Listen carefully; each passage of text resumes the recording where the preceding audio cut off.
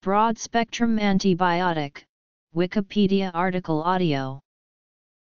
The term broad-spectrum antibiotic can refer to an antibiotic that acts on the two major bacterial groups, gram-positive and gram-negative, or any antibiotic that acts against a wide range of disease-causing bacteria.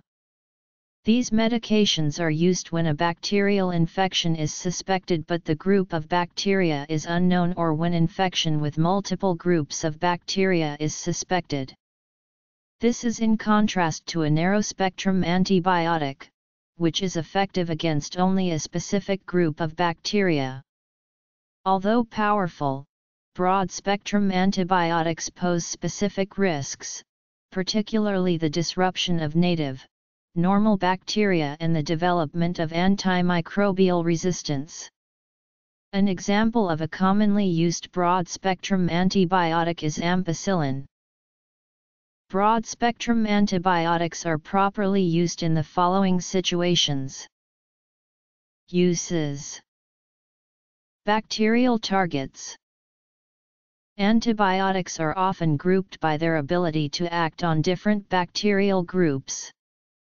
Although bacteria are biologically classified using taxonomy, disease-causing bacteria have historically been classified by their microscopic appearance and chemical function. The morphology of the organism may be classified as cocci, diplococci, bacilli, spiral-shaped or pleomorphic. Additional classification occurs through the organism's ability to take up the gram stain and counter stain. Bacteria that take up the crystal violet dye stain are referred to as gram-positive, those that take up the counter stain only are gram-negative, and those that remain unstained are referred to as atypical. Further classification includes their requirement for oxygen, patterns of hemolysis, or other chemical properties. The most commonly encountered groupings of bacteria include gram-positive cocci, gram-negative bacilli, atypical bacteria, and anaerobic bacteria. Antibiotics are often grouped by their ability to act on different bacterial groups. For example, first-generation cephalosporins are primarily effective against gram-positive bacteria, while fourth-generation cephalosporins are generally effective against gram-negative bacteria. Empiric antibiotic therapy refers to the use of antibiotics to treat a suspected bacterial infection despite lack of a specific bacterial diagnosis. Definitive diagnosis of the species of bacteria often occurs through culture of blood, sputum, or urine, and can be delayed by 24 to 72 hours. Antibiotics are generally given after the culture specimen has been taken from the patient in order to preserve the bacteria in the specimen and ensure accurate diagnosis. Alternatively, some species may be identified through a urine or stool test.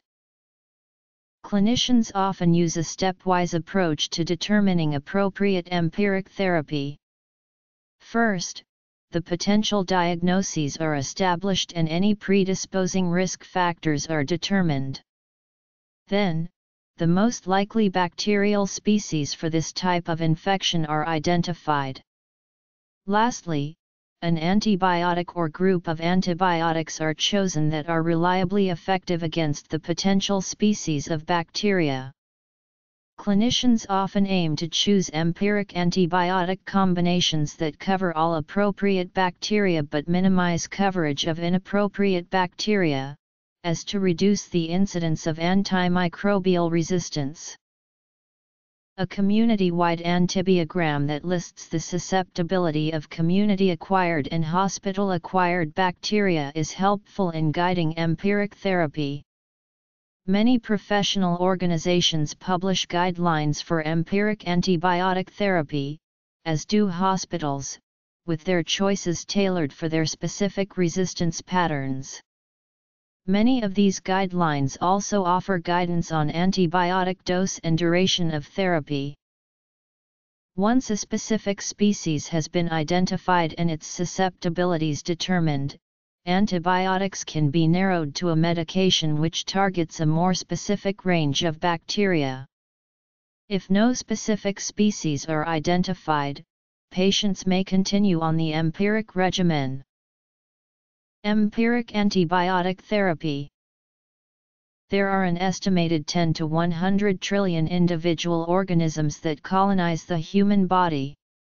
As a side effect of therapy, antibiotics can change the body's normal microbial content by attacking indiscriminately both the pathological and naturally occurring, beneficial or harmless bacteria found in the intestines, lungs, and bladder. The destruction of the body's normal bacterial flora is thought to disrupt immunity, nutrition, and lead to a relative overgrowth in some bacteria or fungi.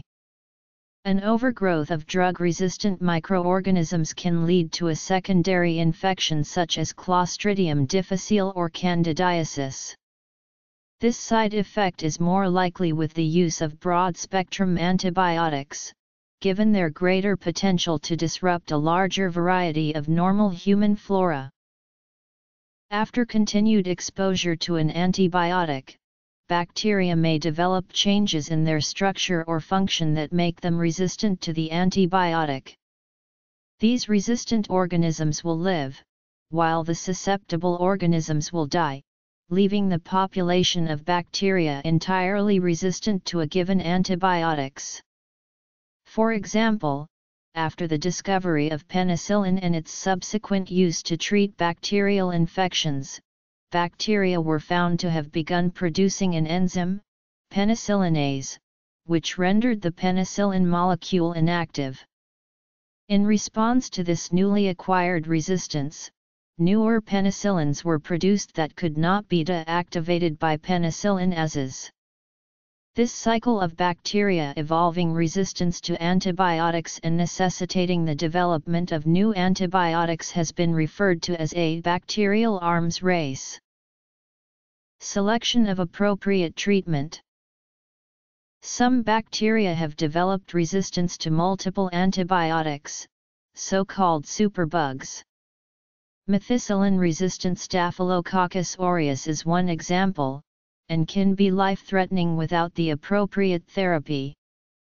Other examples of emerging resistant organisms include vancomycin-resistant Enterococcus, Klebsiella pneumoniae carbapenemus, and extended-spectrum beta-lactamase-producing E. coli.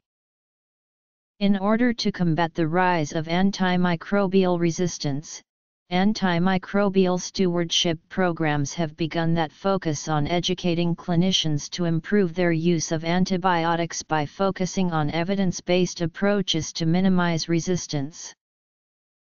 In humans. Risks. In veterinary medicine, co-amoxiclav, penicillin and streptomycin and oxytetracycline, penicillin and potentiated sulfonamides. Disruption of normal microbial flora. Antimicrobial resistance.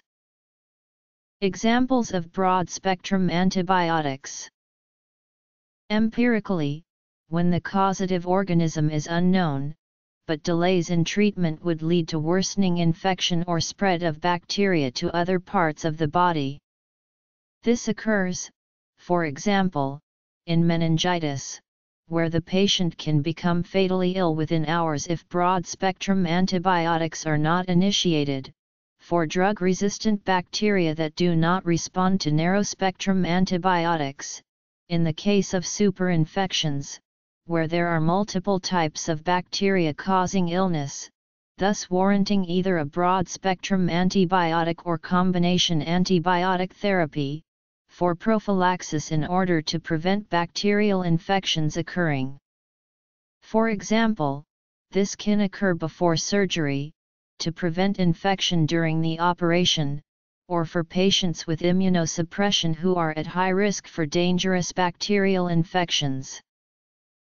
Aminoglycosides, ampicillin, amoxicillin, amoxicillin/clavulanic acid, carbapenems, piperacillin/tazobactam, quinolones, tetracyclines, chloramphenicol, ticarcillin, trimethoprim/sulfamethoxazole.